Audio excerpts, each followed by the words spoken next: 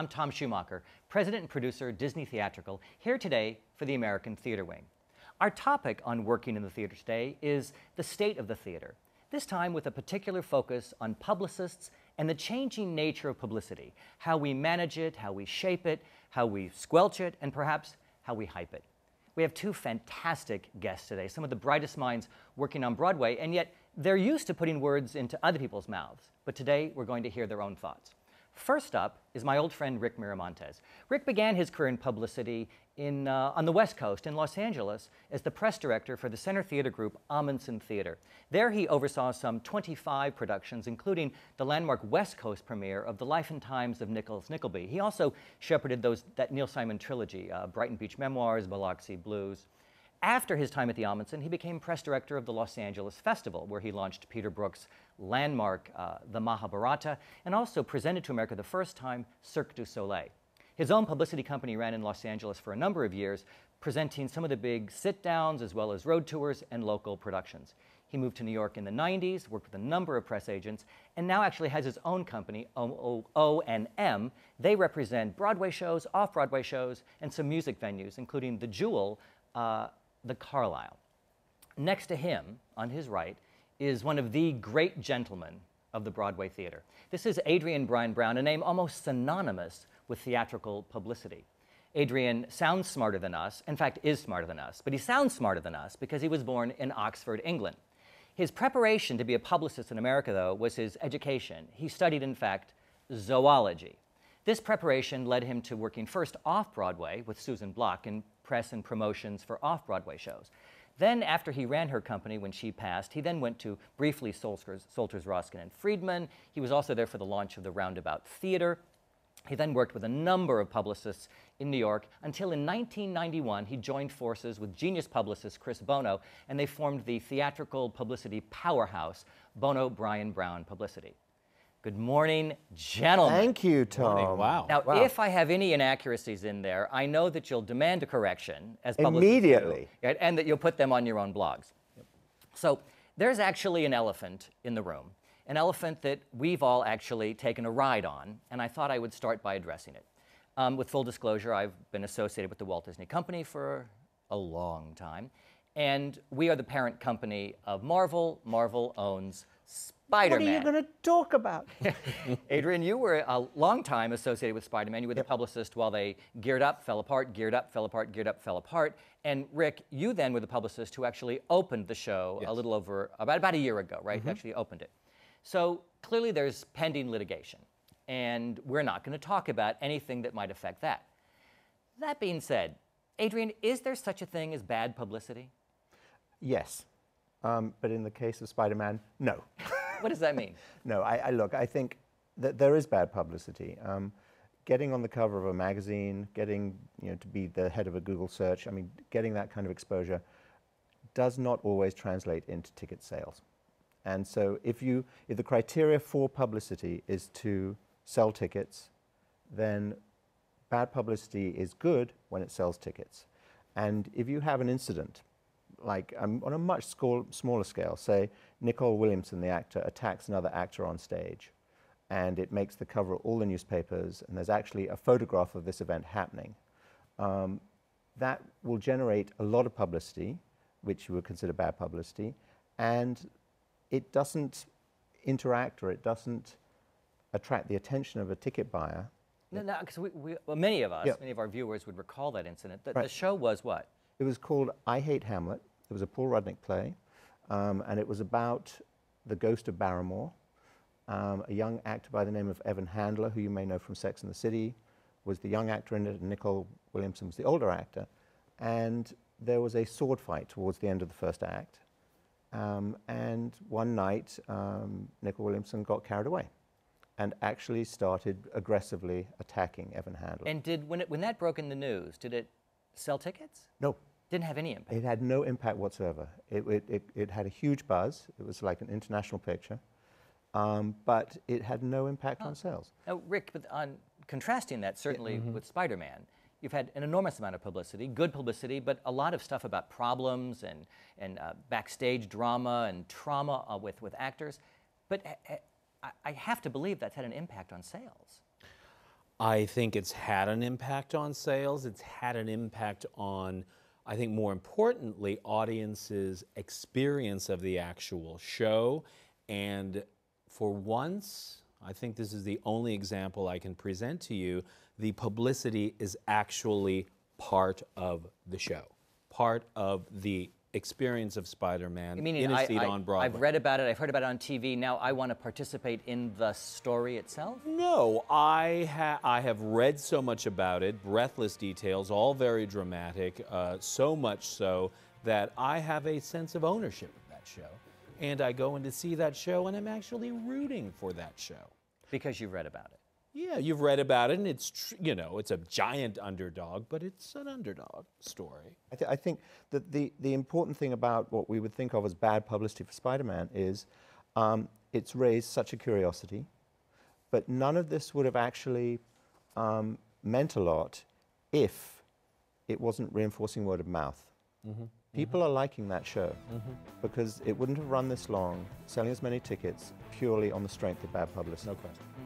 So what's happening is the bad publicity is piquing interest, but it's actually the word of mouth from people who've seen it and the commentators who are commenting on it in a positive way that is what I believe driving it. Well, then my follow-up question to that is, does shaping the story, which you're so much a part of, you help, you know, we have a lot of material when I as a producer sit down and then I meet with the publicist and I say, what am I going to do with this? How do I present this? Does shaping the story shape the audience experience of it? Do you tee the audience up for what they're going to experience, and can you guide that? Do you want to go, Sure? I think so. I have to, you know, and I always say this to my staff, if you're going to take the credit, you're going to have to take the blame when it doesn't go well. And another example of it, or an example of it not going well, is the recent production of Carrie. Now, we talked about shaping the story, and of course, the creatives were hyper concerned about the mythic story that exists about the gigantic bomb, the biggest bomb in the history of Broadway. So to give our viewers who watch this all over the country, yes, Carrie was one of the most famous big Broadway flops of all time, right? But what you're working on, and what is tonight running in New York, is an off-Broadway revival of the show. It's a rethinking of the show, and the creators put it back in a drawer after its closing in 1988 on Broadway. Yes, the poster child of all great Broadway flops. And so it's been presented by MCC Theater very bravely in a chamber musical format, very straight ahead, rather lovely production, I feel. So when we were talking about shaping the message for that show, there were many conversations about the history, and do we evoke the history? Do we even acknowledge the history? Do we just sail in quietly?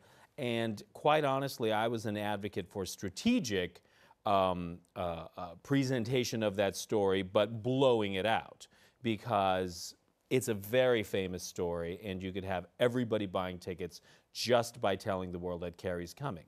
Now, live by the sword, die by the sword. The centerpiece of all of those gigantic stories, New York Times et al., is that the originals, that this is a bad show. The message, in as great as the stories were and thoughtful about the rethinking, the message in the story that people were coming into, bought tickets and coming into the theater to see because of, was this is a bad show. And I think we never really dusted that off of shoulders, because then the critics confirmed that by their attack. So once you position a story, then you sort of have to stick with it. I don't know about that. I think it's a more organic process. I think when you're setting up a show, yes, you have to have a strategy, and you have to decide, these are the areas that are probably of most interest. We want to educate people to these areas because they could be, what intrigues them. The competition for attention is so great that you need to isolate very clearly the touch buttons, the points of interest. Yeah. And I mean, Carrie is fascinating because I believe that there is a good show in there. And I think the hope was that with a pretty great score and some great roles, that it should have another life. But you're right, it was unfortunate that no one wanted to play along with that. Exactly, and the misfire, if there's some makeover here that isn't possible, it's assessing what the critics might have thought, and the critics really couldn't give it a fair shake. Because they couldn't rethink an original position? Precisely. They wanted to see the show that they couldn't see. They wanted to see a morph of the flop. Maybe the flop is good this time, but they had no interest in a straight-ahead I mean, you could also dramatic version of Care. There's a producing challenge here, and that producers might perceive a big difference between Broadway and off-Broadway. But you realize you're wrestling, for the most part, once it's a major off-Broadway show, with the same journalists, the same everybody. In which case, it's not like you opened at the Chocolate Factory in London. It's not like you opened somewhere allowing for a complete fresh view, because you were opening it, you know, mere blocks, frankly, from where the incident happened in the first place. Right. Absolutely. There's a question I think about. You know, everyone talks about the good old days, but by the way, the good old days is usually just 20 years before whenever you started. It could be 5 years before. In this case, it's moving so fast, Adrian, it could be 5 years ago. But we had this image of the publicist setting the story. And today, I'm not sure that we can do that anymore, and that how often you're actually ultimately chasing the story. That it somehow can get off and running so fast that and is that just because it's faster, or is that just because I'm older and I'm tired of running behind? No, I think it's unbelievably fast. I mean, we used to have the grace of a few hours before something appeared in print. Now we have no time whatsoever. And I think once a story breaks, it is international in 5 minutes. It runs on one of the wires, it runs anywhere, and, you know... When did it used to, when you started, do you know? Well, when I started... it's startling to think, but we're all in the same category, right. and it seems like we have all these experiences now. What was it like then? I mean, there was always a day or so delay. So that if someone was fired from a show and it was very public, or if some other catastrophe happened, you know, there were newspapers on deadlines, but it wouldn't actually get into the media and public consciousness till 24 hours or 12 hours later. And what could you do in that? You can prepare people. You can do damage control to the extent of the expectation management. You can tell the team, you can tell the producers, this bad thing is going to happen. And now you're normally getting an assistant in the producer's office saying, I just saw this Google alert. And quite often you're learning about it that way. So it is so fast. That you're learning about it online before anyone's even called you. Right. There's another thing that's changed in the way news is reported, in that there are certain journalists with the older institutions that are sticking to a journalistic code of ethics that will call and check, but there are now a constituency that crosses between blogger, journalist, that will just run anything. Yeah. And so, yes, you're right, we are chasing a lot of the time. But on the other hand, the individual event is over faster. So the bad news happens very quickly. The impact of it obviously happens, but then it's on to something else. So our job is becoming more about redirecting. You know, this bad thing has happened, then okay, what's the next message we can put out? What's the next story? Well, you know, we used to always say you'll be wrapping fish with it yes. tomorrow, but we're wrapping fish with it 2 hours later. 2 hours later. I want to talk about it and really look at it from a number of sides, because I think people are maybe a bit facile about just accepting new media and the blogosphere, because we live by it and we die by it. Yes. We're right now on this day today in history, as we look back in previews on Newsies. This is a show that benefits enormously right now by social media. The first wave of tickets, and a substantial amount of the show's advance, was sold by email blasts with no public advertising of any kind, just email blasts and a fan base through a very strong Facebook page and through the world of Twitter. Right. And in fact, on our show, a number of the cast members are very active Twitterers. They also make viral videos, which we've then captured, and in fact have cast members making videos that we post on those sites. So we're using it, but it works for that show. Does it work for every show? I think it works, as you explained it, it works for a show that has a terrific brand name. Well, ironically, though, this is a case of a show that, I mean, interesting, Newsies, the movie, which very few people actually know, came out a dozen years before YouTube was even invented, right? And then 12 years after the movie came out, there were kids posting themselves singing songs from it. It was 10 years before Facebook was invented. So it wasn't like it capitalized on the original thing. It somehow lived in space. But the generation has taken Newsies with it. The people who use these devices, and I predict a fabulous run for it because you're starting with that fan base. I find Newsies to be a fascinating vehicle because it came in the middle of Disney animation being so white hot with what Mencken was doing. It's got Jeff Calhoun, who to me is like one of the great directors who deserves a big break. From an insider point of view, it's got a lot of hot buttons that make it really interesting. And to be able to tap that and get sort of the fan base early on through social networking is a great way to go. Now, what about other shows? Does social networking? But I think, I mean, for certain shows, it's funny. Certainly, to try and kick it into some of the long-running shows now, just wouldn't work because it's that involvement thing. You want to get people involved. You know, our job as publicists is to raise the questions, spread the information, and with social media, you can end up speaking to the same 20 people.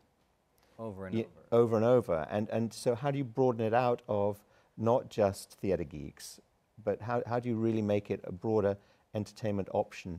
Does that segment of the people who I think are just the over and over, the chat rooms, is that drifting away because of the way Twitter and everything works? It was the first sort of social media on theater, these various chat rooms where people would go on, whether they had or had not seen a show, and talk about it.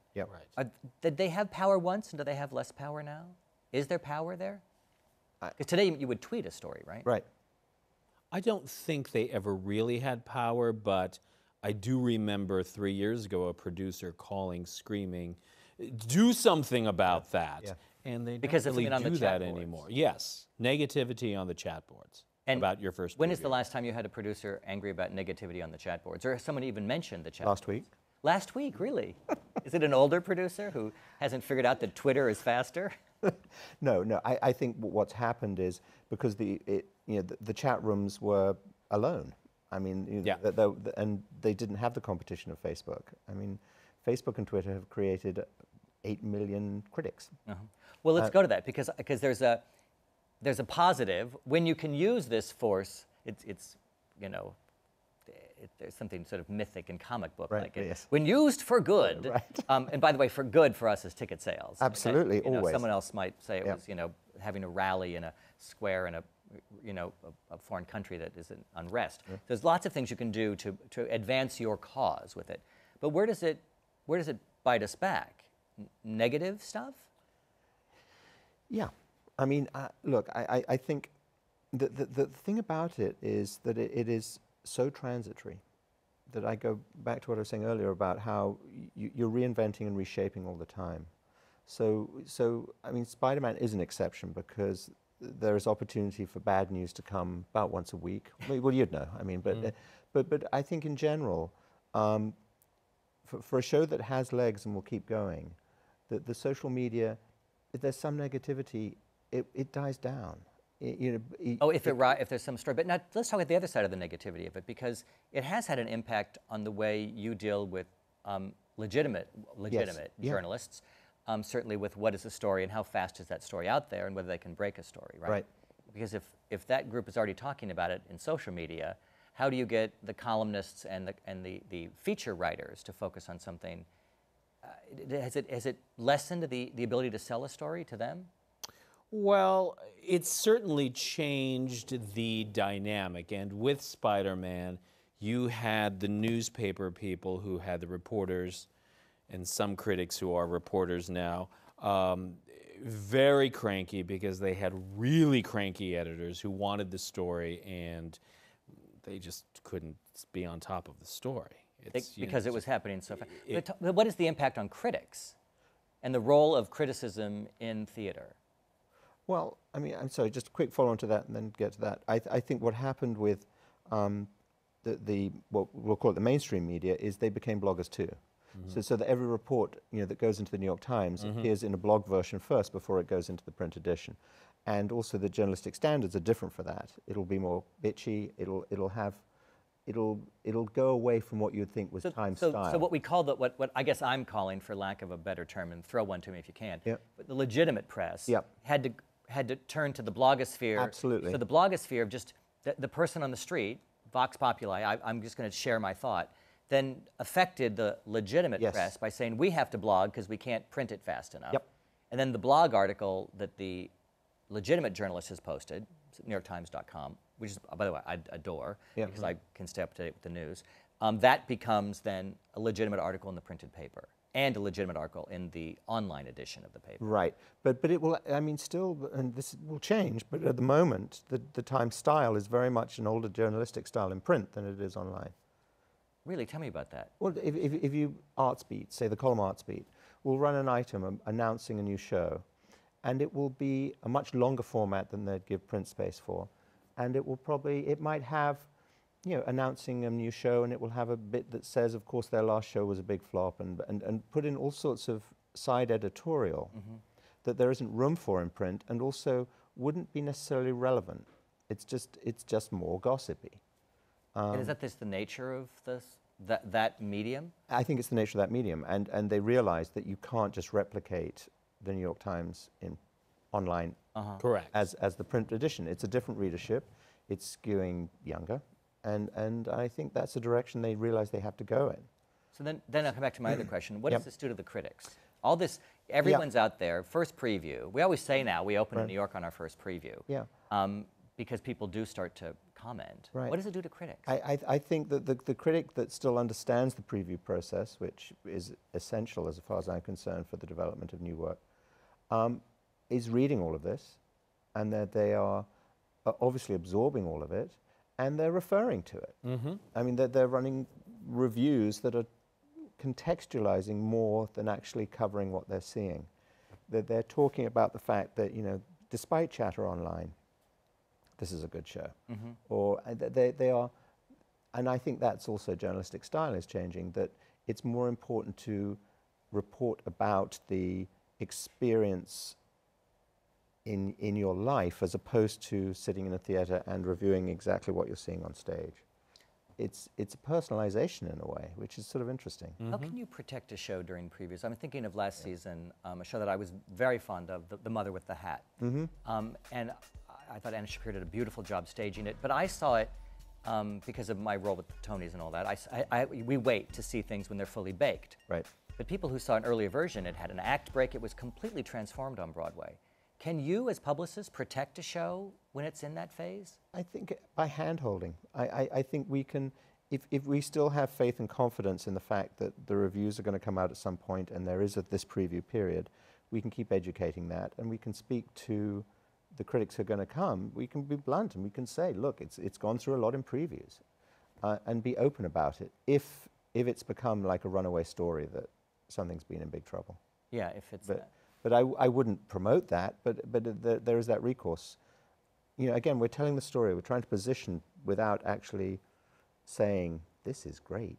We're trying to educate in a way, first to the press and then to the public through the press, that this is something they should be interested in. And I think the new media, a new generation of press needs to be educated about the ways of the theater.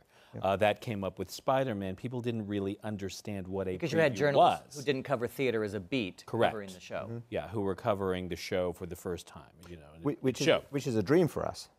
Absolutely. Why is it good for you? Because we wanted to get outside of the theater ghetto. I want you know, a war reporter to comment on Broadway. I want it to be exposed. Well, more people it certainly hear happened. I had a curious experience last summer coming into the country. I'd been out of the country in Australia for less than 48 hours, which is not easy to do.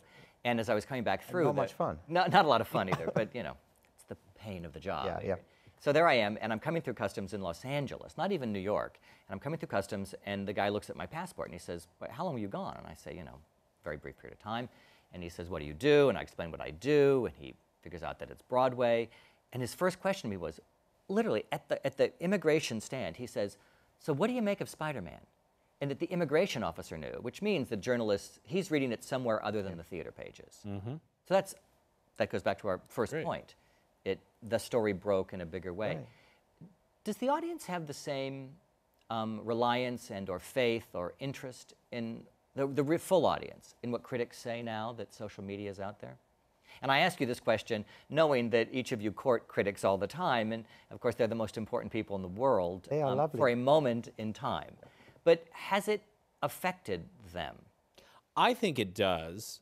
I would be interested to hear what Adrian has to say, but you know, we always say, particularly when it's not a great review, we pull this out of our pocket. Look, the picture was great, the headline was pretty good, the first two graphs harmless, and nobody's going to read any more than that. But I think in a way that's sort of true now. The people don't, unless you're really interested in that particular production, you're not going to. Here you're getting an impression of the review. And I also think if you're really interested, and you're probably going to make a decision for yourself. You know, it's obviously it's a financial decision, and also it's a time decision. Do you want to give out that much time? But if you're really interested, I see on the whole the opening night and the reviews as a trigger to, oh right, it's here, I should go get tickets.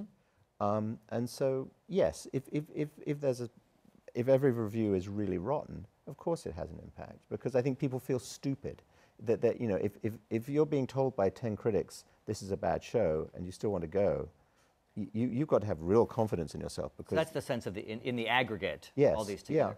Was it ever a time when if you just got that great singular review that you were just off and running and no worries? Yay, it's Sardi's at 11 o'clock. Oh, totally. We certainly don't experience that today. No, because there's too many options. I mean, if you know, 29% of America is getting their news from pads. You know, I mean, that's now their primary news source. You know, seeing one review in the New York Times, it's not enough. They're getting a lot of other feed. They're getting a lot of other feed. Now, that's not to say that still a great review in the New York Times, a motivational review, not just a review that says I had a good time, but one that says you must see this, does have impact. Yeah. If it's, I do wonder sometimes if it's the kind of show that appeals to people who care what critics have to say, because certainly a number of shows, including some that I've been involved with, did not do necessarily well with critics, but that went on to 13-year runs, you know, where critics might have beat it, because the public who wants to come to that show may not be critic savvy. Well, but also, and they're not going to read the whole review. As you say, they're going to look at the picture. I mean, they're going to... There's a critic in London that I'm very fond of, and I know reasonably well, whose editor has pressured him now to be either hot or cold. Has said, I need your review to, you have to love it or you have to hate it. We have to, in a universe where there's so many daily newspapers like we have in London, very different than here, there's so many papers, to make an impression, do we have that here? Do we have that editorial control over critics that might exist there? I don't think that's an unusual situation. Honestly, if I were an editor, or if I'm the critic and I need to protect my space, who needs a critic? Who needs to write about the theater? I think that is a vibe in the newsroom. Then I'm going to want to write something exciting. Make your statement. Who was it, Frank Rich, or maybe it was Walter Kerr? One of them said, my job is to write excitingly about a show, whether I like it or I don't. But I think that's a really good point, that they are fighting for space. Everyone who's still lucky enough to write about theater is fighting for space. Newspapers are fighting for space. They're shrinking their art sections. They're shrinking their art sections. And, you know, and they're having to write, 2 paragraphs. They're having to write, give it a star rating, and they don't get to write the headlines. So I think I have sympathy for them. Yeah. There is pressure to be really clever and smart, interesting, and actually try and get some of your own personality into it. And do you think this is affecting we call it the jumping the gun? We have a rule, I don't know why, it's a rule, it's an understanding, that a review will not run until the show has opened. But now, because of online even, I know a recent show where a really great critic I admire enormously, Terry Teachout, who writes beautifully in the Wall Street Journal and quite passionately about theater in New York as well as all across the country.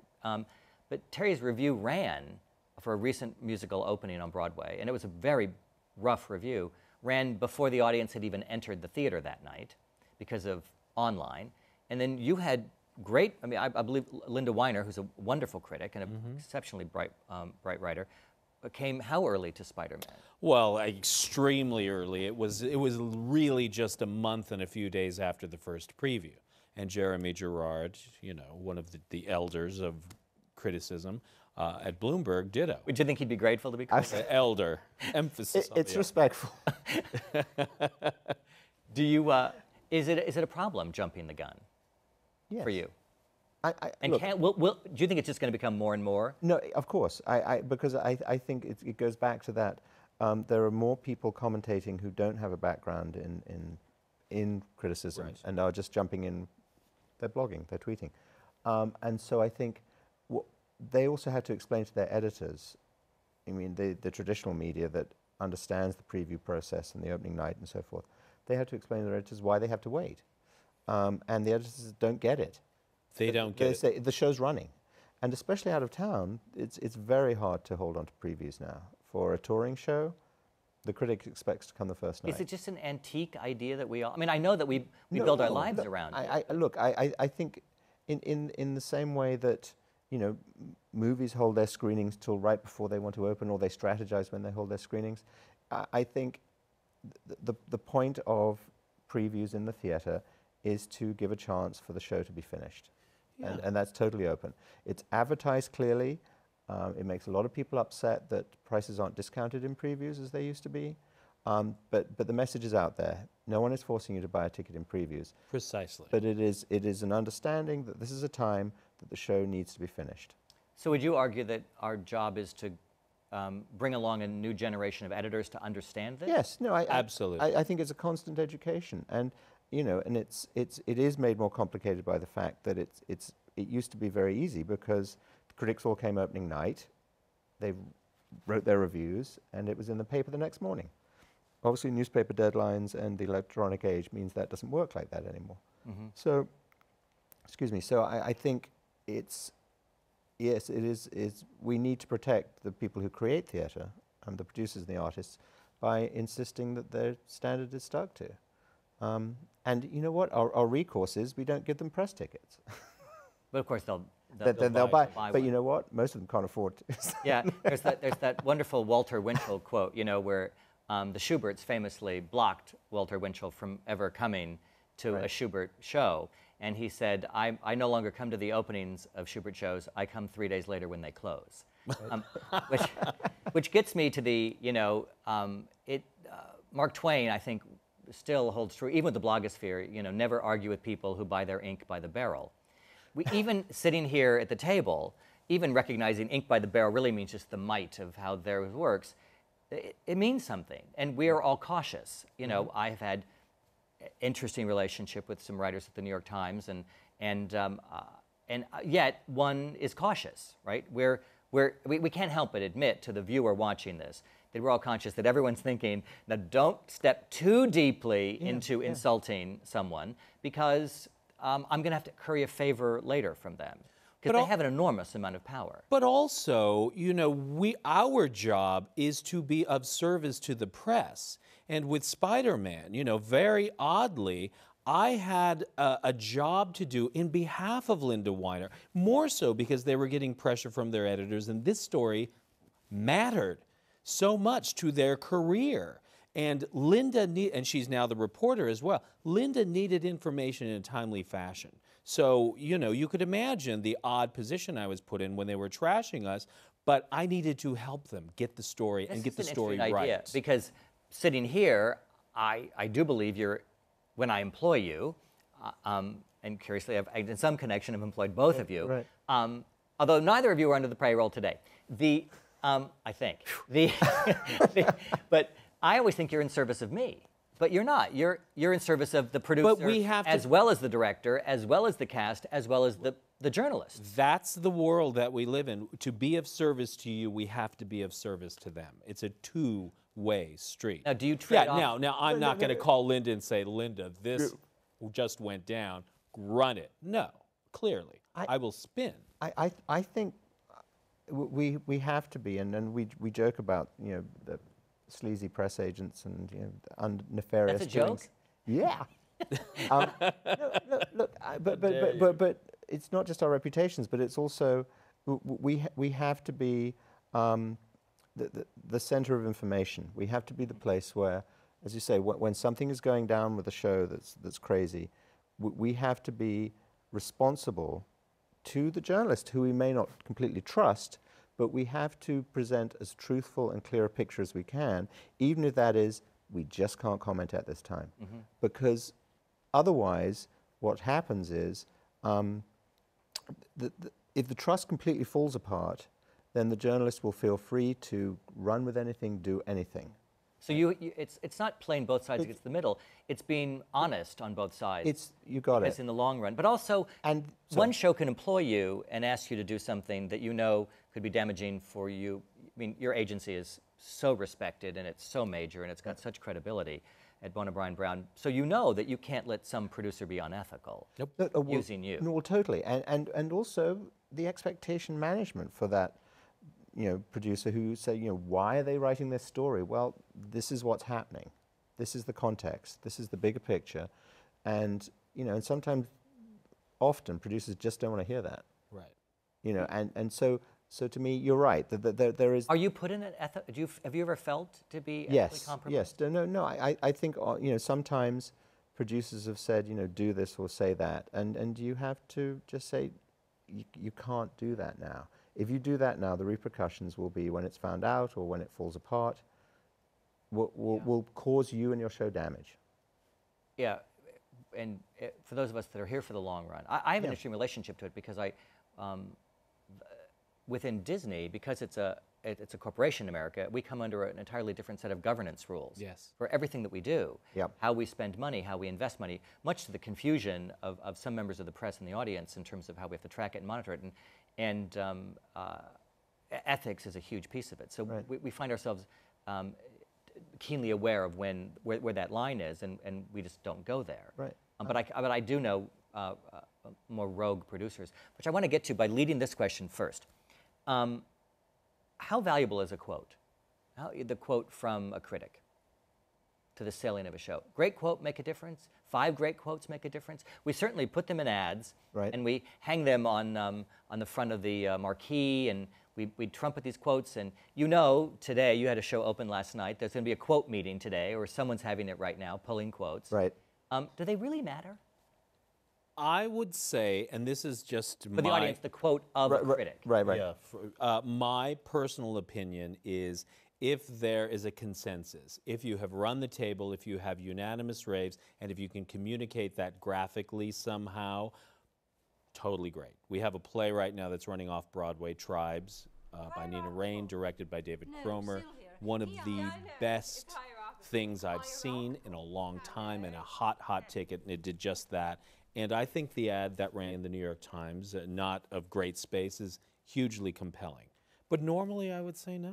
I think why quotes are valuable is it tells you the show's up and running. It's here. It's not coming soon, so that's a cause for action. But it's word of mouth. It's you are, whether you know who the critic is or isn't, a third party is saying that this is good. So if you know who the critic is or not, it matters. I think so. Which is leading me to my next question, because I think there's a handful of really small handful of producers that I think are just extraordinary and really brilliant working on Broadway today. That just I look at them in awe. I love to watch what David Stone is doing. I'm fascinated by what he does. But this actually is a point about Scott Rudin, who is, anyone who is lucky enough to know Scott Rudin is tortured by his genius. He's brilliant, he's impossible, he's, heaven forbid, get an argument with him. Pity the fool that disagrees with him. But Scott is just brilliant and has done a number of very clever things. 2 with quotes that I find fascinating. 1, and tell me what the show was. I remember Scott went to the New York Times online. Audiences were reviewing the show and posting their comments in the New York Times. And didn't he extract quotes from there and attribute them to the New York Times? The Joan Didion play, The Year of Magical Thinking. It was Magical Thinking, Vanessa, So do you remember what happened there? Because there was some kerfuffle about... The Times got pissed off. I mean, they... But what drove him to do it? Do you remember? I just thought, I think what started it was, and I shouldn't be speaking for him, but as I remember, the Times started running reader reviews. The Times was soliciting comment very actively on their website. They're saying, what did you think, right here? And I think Scott felt that if the Times is soliciting people to write on their space, then it was fair game that if they said something positive, that he should be able to take advantage of that. So he would then run them as quotes from the New York Times. Yeah. And yeah, Has anyone? Yes. no, Has but anyone done which something like that is since David Merrick? fantastic. Yeah. And of course, you know, the Times is like, you know, you can't do that, you can't do that. And I said, well, then, why are you inviting criticism from someone other than your critic, you know, in your space? It's, Yeah. I thought it was a triumph. The thing that I'm fascinated by now is that here's Scott Rudin, producer of Book of Mormon, a gigantic smash hit on Broadway, and also a surprise hit. You know, I think people didn't see it coming. I think he made a lot of very clever moves with the show. And he's got these wonderful quotes. Every journalist said something glowing about it, my recollection is. And yet on television, for those of us in New York, he advertises it with tweets from famous people. which to me is brilliant because you're getting outside the theatre ghetto. You're really going way broader. Now, with a project like that, it obviously has other constituencies because of, you know, Trey and South Park and that sort of stuff. But I think, you know, the whole goal for us as marketers is to reach beyond. And so I think, you know, he's got the New York Times, and now he's telling you that people beyond that Are responding to it.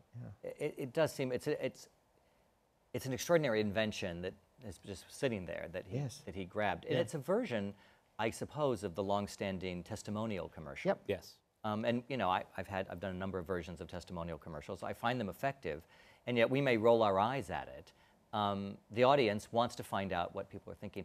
Tell me this: we spend so much time, you know, we're talking about critics now, but the spectrum you're managing most of all are feature articles. That's really the thing, because a critic comes once, but you both have long-running shows you're managing. Adrian, you've got some real long-running shows you're managing. What's more important, to set up a show, feature articles, or or the critic? And do people follow those feature articles in the same way? Because you spend enormous amounts of time for New York Times features, a photo in Vanity Fair, all these things we do. I feel it is, if we had to make a choice here, it is the feature. The feature has more bang for the buck because it's the first cue that you present, and it provides so much information. Just the placement of the feature says, this is an event, this is a winner. The art and the background that goes with it, much more beneath the surface to me than a review. And there is messaging that you can do to let the audience know what this is about or what area to think about. I am very excited about, we're working on a project about Judy Garland's last engagement in London. Very interesting thing. But, you know, it is what they would call a hard sell. An actress. Why is that a hard sell? Because it is an actress who is unknown. It is a play. It has music in it, but it is a play. It does have the brand name of Judy Garland. Of course, that's interesting. But it's a smallish project, and it's a play on Broadway without a star. Let's face it. Anything like that is a risk in this day and age. I'm very excited about a particular feature that New York Magazine is pulling together because it's an essay by Jesse Green, who was a fantastic writer. It's a longish essay about what Judy Garland means today. Now that to me is the home run, because the low-hanging fruit we know will come. Well, there's a curious thing, because if you know, everyone always perceives themselves youthful till the end. Probably at no time greater than today, where you know, 50 is the new 12 or whatever it's supposed to be. Yeah. But it does trouble me when I think about the day that Judy Garland died, because I know how old I was.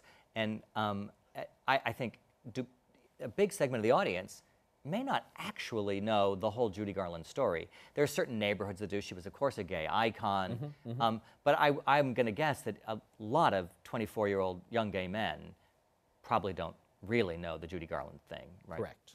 Right, so that you're having to educate a whole audience as to... True, and so what Jesse's feature will do will be, I know it will be written very interestingly, and his whole point of view will be, Judy was this, but this is how we think about Judy now, and what Judy means to you, young person. And also, feature coverage begets other feature coverage. So that, to me... Explain that to me. If you get a feature, you get more features? No, totally, but because, I mean, in the most simplistic terms, if you get a big story in Vanity Fair, they will syndicate that story or the pictures from that story to other outlets.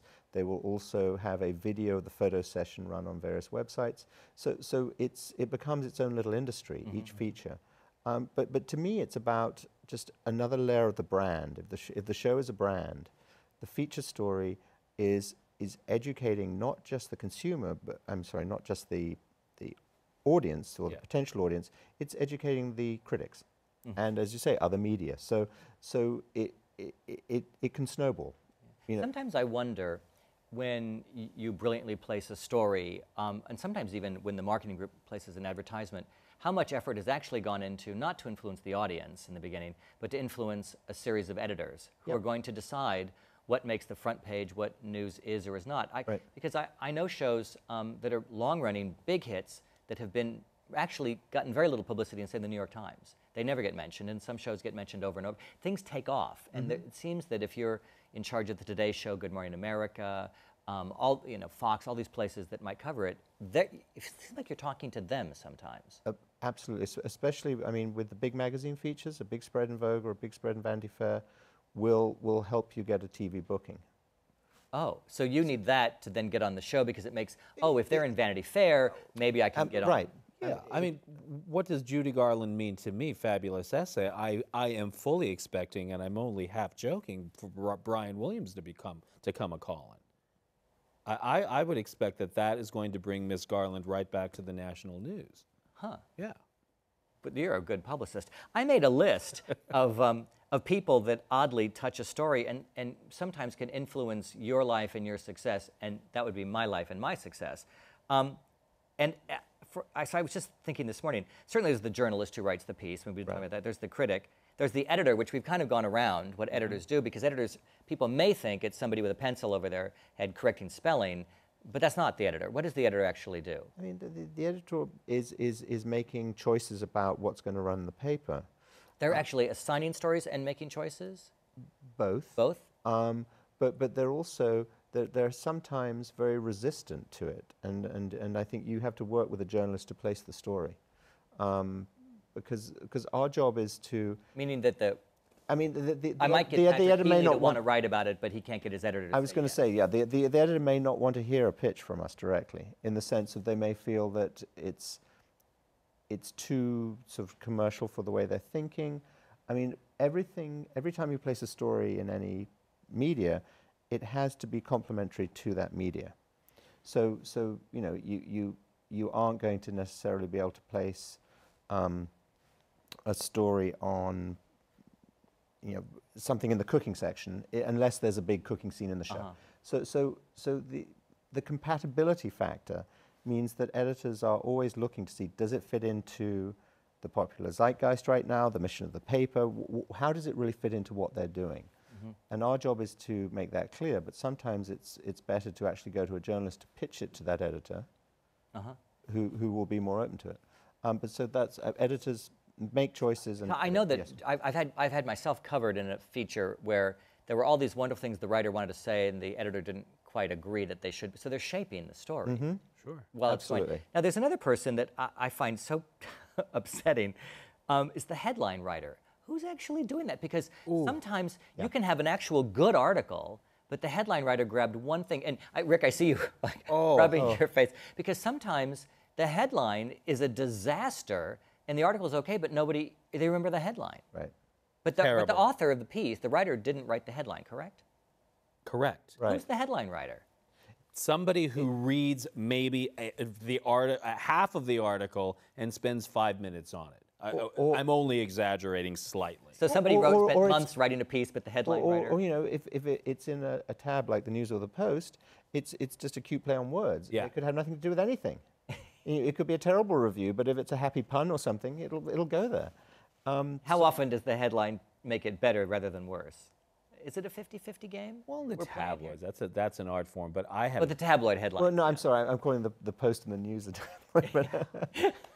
But no.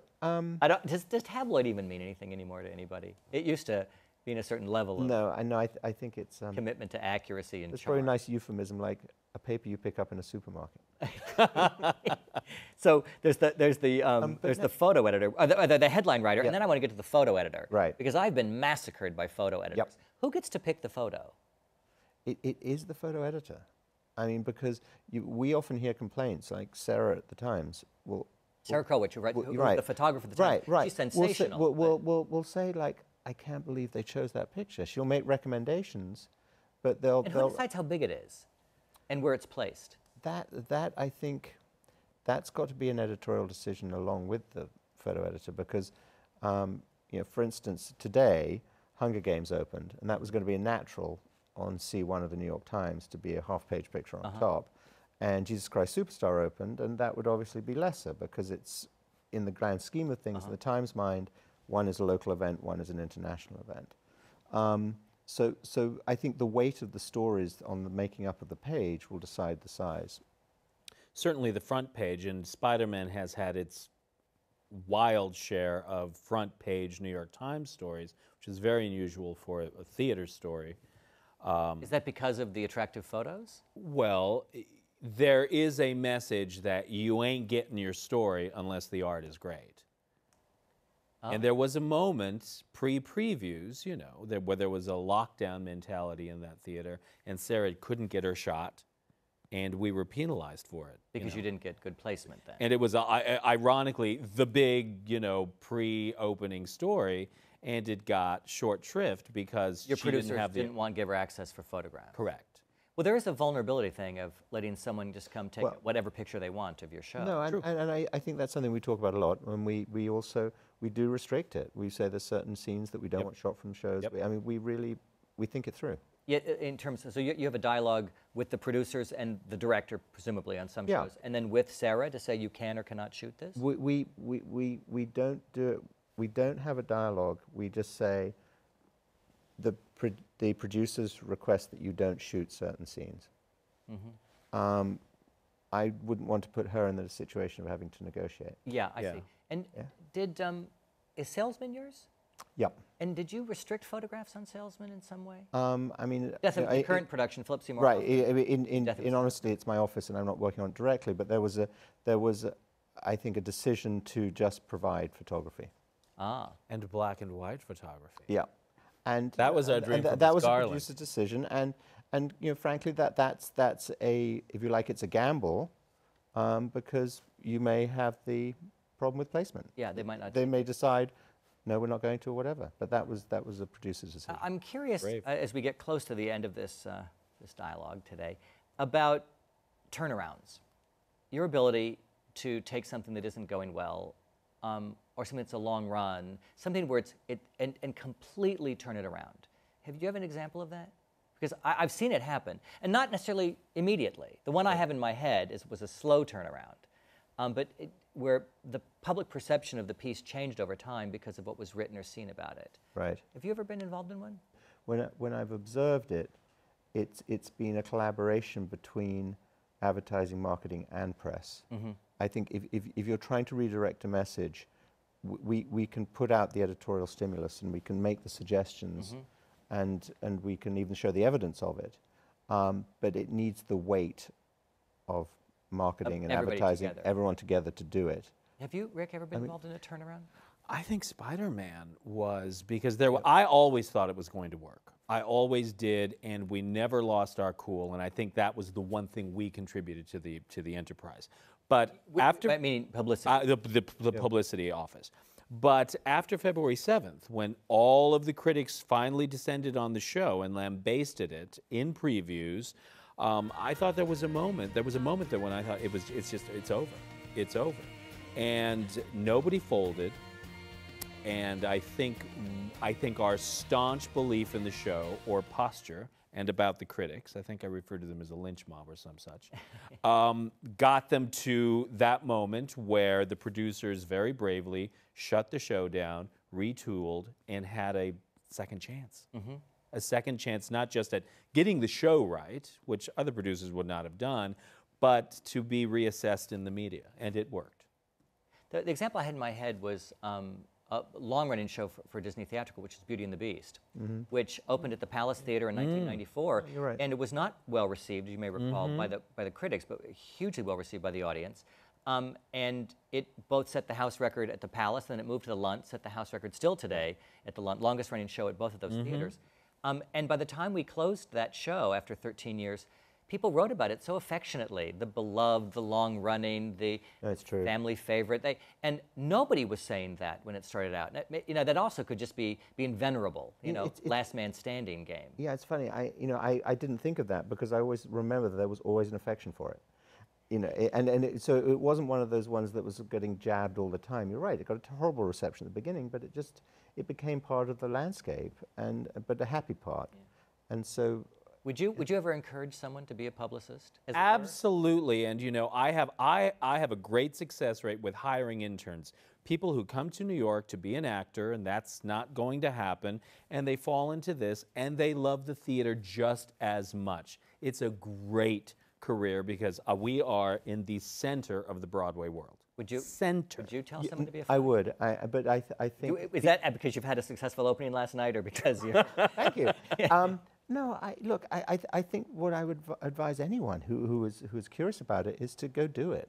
I think, you know, everyone who's worked with us, almost everyone who's worked with us, and everyone who's been through your office starts as an intern. And you learn very quickly if you have the aptitude. And if you have a completely obsessive nature, if you are fascinated by systems, if you are fascinated by the theater, if you love actors, you don't even have to be an actor. It's so engrossing, and it also gives you license to deal with so many interesting people. I mean, we really are the only people in the theater who it is totally appropriate for us to deal with the box office, to deal with agents, to deal with the whole spectrum, along with the producer, of course. But that to me is so. But ironically, exciting. other than the producer, and in some cases many producers don't actually connect with anybody, but real producers, other than the producer, I don't know anyone else who touches more pieces of it and knows more of the players than the publicists. And you know, Adrian, you work also with the National Theatre of Great Britain, run by the brilliant Nick Heitner. The joy you must have of working, you're working with people here, people abroad. Some of the most extraordinary minds in the arts world today, you get to touch. It's no surprise that I have enormous affection for publicists, not because of their ability to sell you, but because of their ability to comfort you, to hold your hand, come hell or high water, and to be there when we do it. So I thank you for joining us today. These programs are brought to you in partnership with our friends at CUNY TV. On behalf of the American Theater Wing, I'm Tom Schumacher, and thanks for joining us for another edition of Working in the Theater. I'm Ted Chapin, chairman of the American Theater Wing. The Wing has played a vital role in New York's theatrical life for more than 60 years.